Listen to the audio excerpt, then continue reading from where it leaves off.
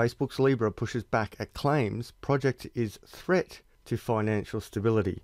Is Libra dead, or is it only just beginning?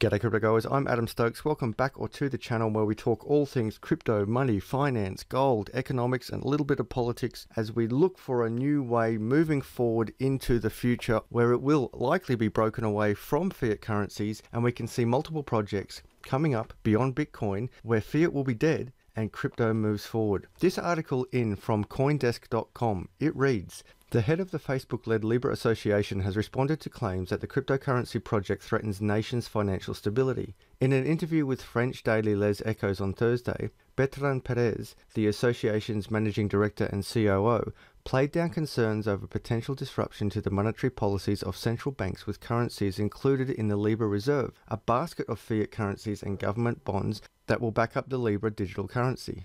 So for those of you who are not familiar with the Libra project, that being Facebook's cryptocurrency that they're trying to introduce, what's different about Libra comparative to other cryptocurrencies? In the first instance, let's compare it to Bitcoin. Bitcoin is completely decentralized. No one owns it as such. That is, it is completely immutable and on a blockchain that has no control by a centralized body. There is a set supply and the value of crypto, or Bitcoin I should say, is linked to the mining and the market. So the mining and the market determines the value. Now, when we go to something like USDT or Tether, that value is allegedly valued by the US dollar. That is, it's supposed to be pegged to the US dollar. Now, when we come to Libra, that is pegged or comparative to or backed by multiple values, not just the US dollar or something else. It is in fact linked to multiple values, arguably creating more stability. But the article reads on, such claims do not seem to us to be justified, he said. It is their monetary policies that will influence the Libra through the basket and not the other way around.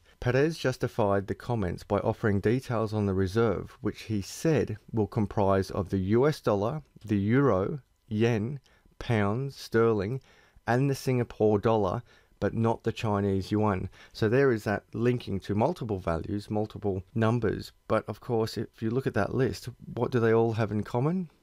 They're all fiat. Moving on, the reserve, he said, will be invested in the basket currencies and in very short term government debt of less than a year of the countries of those currencies. At maximum, the reserve would amount to probably no more than 200 billion, Perez said, though he provided a range from a few tens of billions and up. While the reserve might seem huge, he argued that is actually a low amount in the global financial markets. We are not going to become a new BlackRock, Perez added in reference to the US investment management giant that has around 6.84 trillion in assets under management. So these numbers get really huge. When we talk about millions, it's funny when you talk to young people now, they say, I don't want to be a millionaire, I want to be a billionaire. A millionaire seems to be the standard. Now we get into the billions of dollars and we can see more and more often we're seeing reference to trillions of dollars. Part of the reason for that is that there is, yes, more money in the world, but also because of inflation. A car used to be $2,000. Now the average car is around $30,000. A house used to be $30,000. Now the average house is around $500,000. Even though we have better technology and better methods to produce these things, they are becoming more expensive in nominal amounts because of the amount of money that's pouring into the economy and because, of course, inflation. Going on, the Libra Association chief also spoke with what might happen if there was a crash in one of the currencies included in the basket. If there is a catastrophe on a currency or a crisis between now and the Libra launch, we could remove it from the basket, but this decision should be put to the vote and taken by a 2/3 majority of the members of the association, he said. While the association is still to decide on how to write the basket, the US dollar should be very significant, around half, according to Perez. Currently, with 28 member companies, including notable firms such as Visa, MasterCard, PayPal, and Uber, Libra aims to have 100 on board next year. So here you see a big basket of not just currencies of what it is pegged to, but big companies of who is playing this. Visa, MasterCard, PayPal, Uber, they are massive companies combined with the power of Facebook, you are looking at a very big powerhouse here, which is why many governments are getting nervous with what's happening in the Libra space. These will be selected objectively, Perez said, based on the rules of criteria defined according to their areas of activity, such as NGOs, commercial entities, and blockchain groups. Libra has also seen over 100 requests to join the association, with firms having to contribute at least $10 million. So there's already a fair few massive companies in the association, as they call it, and yet there are even more people lining up with $10 million US cash on the table ready to go to join the alliance. I think that sounds stronger than association. So as we see governments are really putting pressure on this project to be ceased, we can see on the other end, companies are in fact lining up to join it and keep momentum. Reading on, he further suggested that Libra was about to be authorized as a payment system in Switzerland, but there is still plenty of work to do on the regulation front. Even so, we are firmly maintaining our launch schedule between the end of the first half of the year and the end of 2020. So we're looking at this thing, according to Perez, launching within a year, basically. Now, of course, the system of offshore accounts and global commerce makes this very difficult for a single government to stop. They might try to ban it in their country. There's an argument that because Facebook is based in America, it comes under American law. Now, that, of course, is true.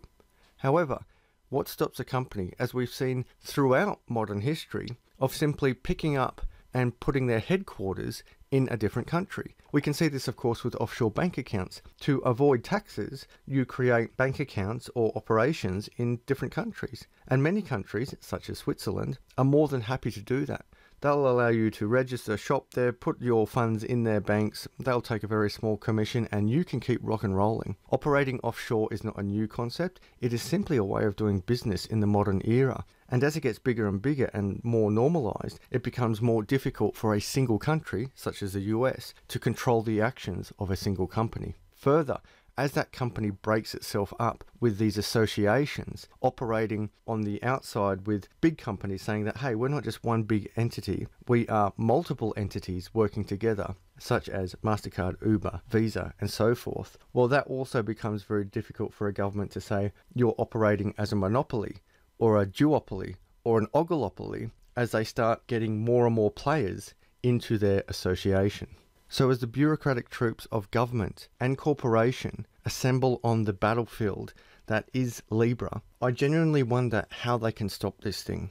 We have seen big pushback against Facebook with respect to the amount of information that has been leaked. Yet when you really break it down and you look at how many people have actually broken away because they know about their information being shared or leaked, it's not proportionate. That is, knowing what Facebook has done or failed to do, depending which way you look at it. That is, done in the sense that they've sold your information, or failed to do, that being to disclose it or keep your information safe. The pushback, although big, has not been significant enough for Facebook itself to die. And big companies, smart companies, whether we like them or not, they evolve. And they evolve into new industries to keep up with new societal expectations and new societal norms. And the new societal norm, in my opinion, is crypto, and understanding that fiat currencies cannot work into the future. Noting we are already using digital currencies, and money is simply an exchange of a language, that being the language of value, people are now starting to ask why money has to be issued by governments. And more importantly, why that money that is in fact not even issued by governments, but issued by a non-elected third party, such as a Federal Reserve, that is neither a federal entity nor has any reserves of gold or real value. Why do we need to play in that game at all when we have Bitcoin and other cryptocurrencies? Now, again, I'm not a supporter of the Libra project. Nonetheless, I love business and I see that this thing is big, and I see that when you have companies as big as Facebook, MasterCard, Visa, Uber, and way more, all lining up, putting $10 million on the table simply to play the game, knowing full well that they're taking on US and other governments, and we see continual investment in this project, and it moving forward now with an expected start date, shall we say, let's say a start range. Can Libra be killed? Can crypto be killed? Can the internet be killed? Can you stop projects operating internationally? Sure, you might be able to ban it in one country, but even then, If it's operating on the internet, can that be stopped? Has China been able to stop people using Facebook in their country? Absolutely not. Has America been able to stop the dark web? Absolutely not. Has anyone been able to stop Bitcoin? Of course not. How on earth is the Libra project, knowing what's behind it, stopped? Noting that they've already made a type of currency, that being with that farm game, where they were in fact using money of some sort on a computer game, as we see everywhere. Money is simply an exchange of value, and that value is determined by the people. And if you and I say a pen has value, or a bottle of water, or a coin on a farm game, or a Libra token, then so be it. It has value. What are your thoughts? Will Libra survive? Is this going forward? Thanks for listening. Happy investing, and I'll talk to you next time.